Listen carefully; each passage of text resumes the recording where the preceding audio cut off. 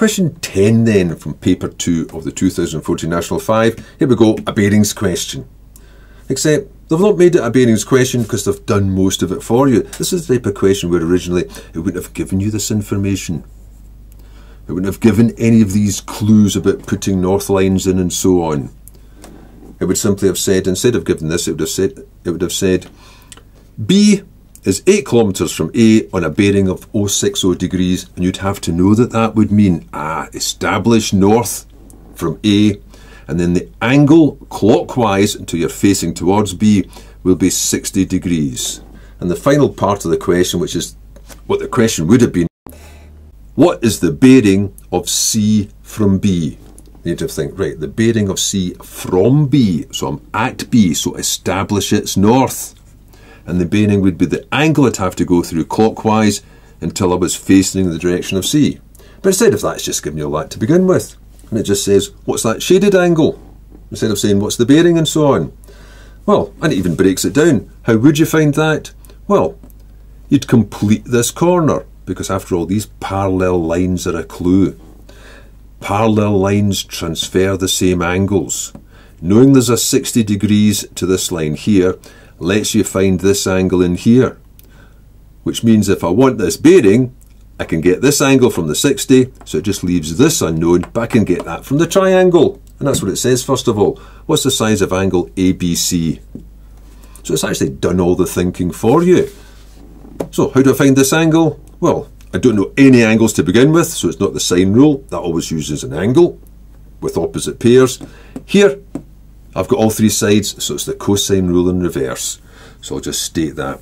The cosine of, you could put the letters down first of all if you like, but there's no marks for that. The first mark is for substituting the values into the cosine rule. Quite often there might not be names there.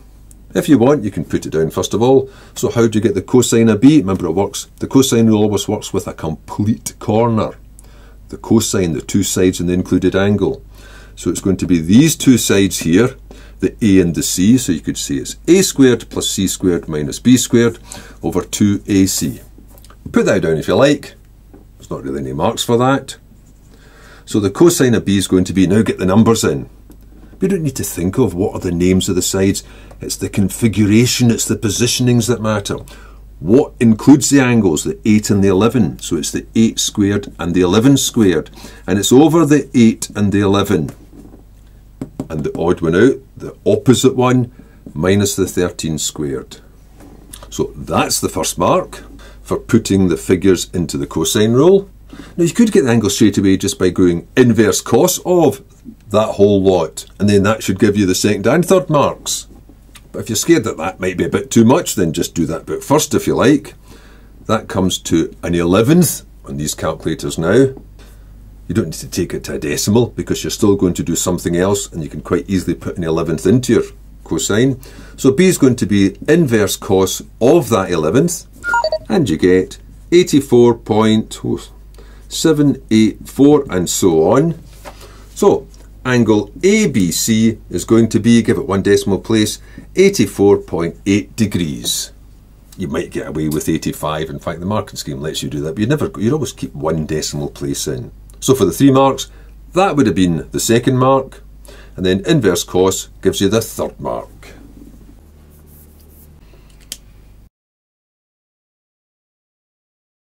So for part B then, what is this shaded angle, which I've not shaded? What is the bearing of C from B, which I didn't ask, I must admit, for 2 marks? Well, it just depends how you want to transfer that angle over here. The important things are having these north lines in. If the norths weren't there, you'd have to put them in, because these north lines let you transfer angles. If there was something to be worked out at C, put in a north line. It's just about how do you put them in. You can either put it in like this, just as far as that, and then say, well, if that's 60, that must be its supplement, which is 120, and then the 3 of them will make 360, so that's one way of doing it. So you could have said the angle's going to be 360 minus 120 minus 84.8, or maybe put them in a bracket with a plus, and then press the buttons, and you get 155.2 degrees. So that would be the first mark for knowing that that 60 does something up here.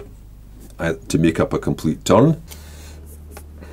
Or another way of finding the angle would be, just depends how you put in your norths. So that was knowing that those two angles were supplementary. If you weren't sure of that, another way you can put in norths is to extend it through. And then you've got alternate angles. If that's 60, that part's 60. And then this angle and the part you want just make 180.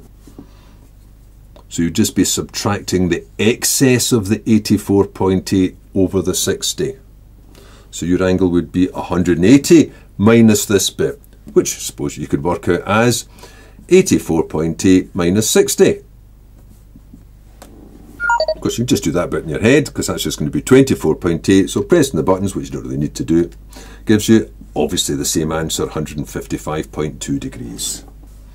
So that would be an alternative way, using north all the way through for alternate angles, which quite often is the technique you use.